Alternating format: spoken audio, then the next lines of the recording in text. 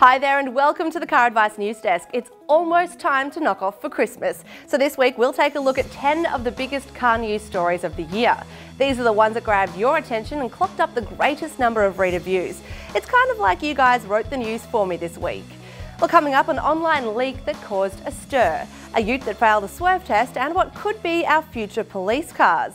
First up though, back in July, pricing and specifications for the 2017 Volkswagen Tiguan range were confirmed. More than most stories of this sort, the Tiguan really got our audience going. It has since arrived with the base model Trendline 110 TSI priced from $31,990, $3,000 more than the outgoing entry level, though the new one is larger and better equipped.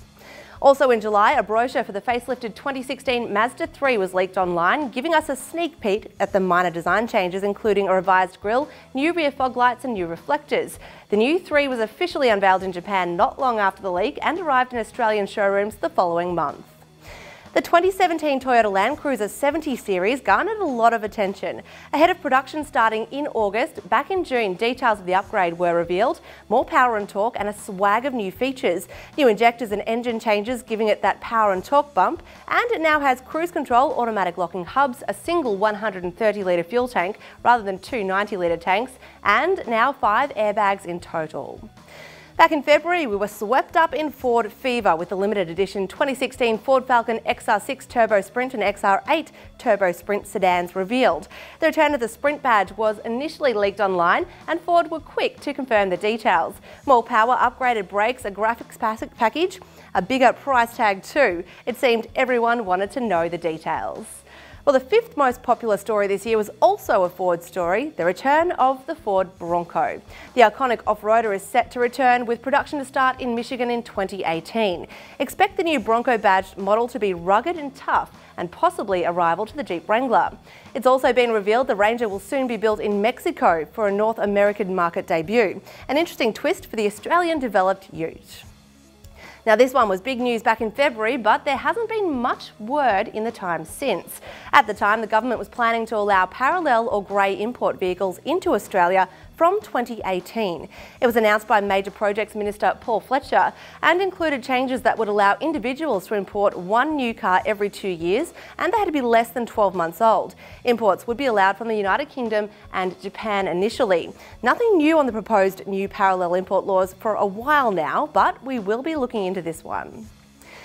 The unveiling of the 2017 Volkswagen Amarok in May was also popular. It's officially arrived here last month and is the only ute in the segment with a turbo diesel V6 engine.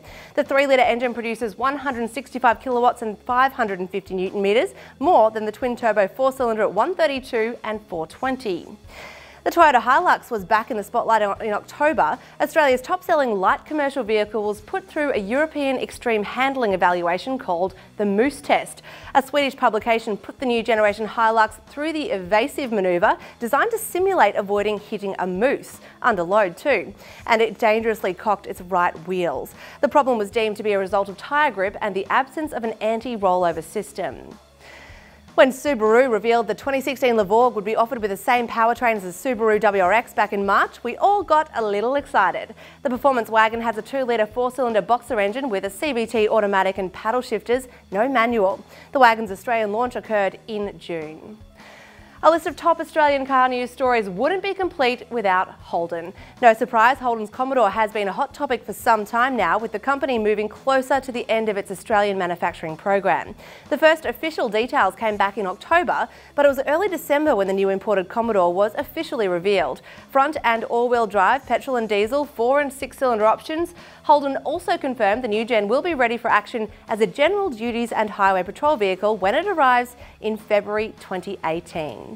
Well, thanks for joining me every week to catch up on the headlines, and I will be back in the new year. So until then, have a safe and happy time on the road over the holidays.